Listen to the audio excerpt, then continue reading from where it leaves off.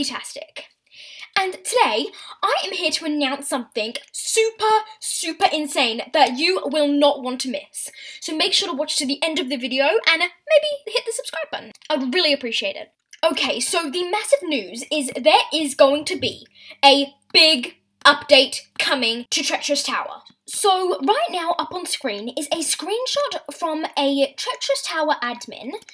And basically here they announced everything that is going to be coming in the next update, which includes a new box. Here is a screenshot right now. A new menu system. Here is also a video.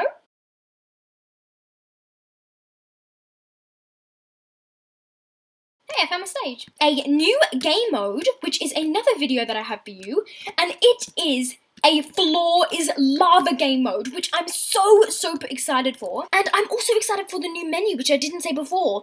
Just look at how detailed and cool it is.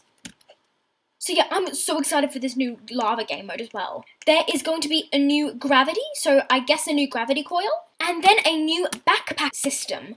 So that I'm also excited for, because if we go into our backpack right now, you can see that it's pretty organised, but it's just not amazingly optimised. So I do think this will be a much needed add to the Treacherous Tower menu. So this is the massive update coming to Treacherous Tower, and I am so excited, because Treacherous Tower has gone a little low the past month. They've just stopped making updates for us.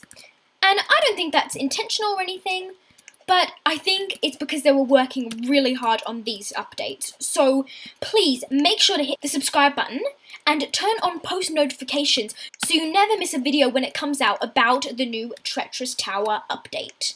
So I guess that's it for this video.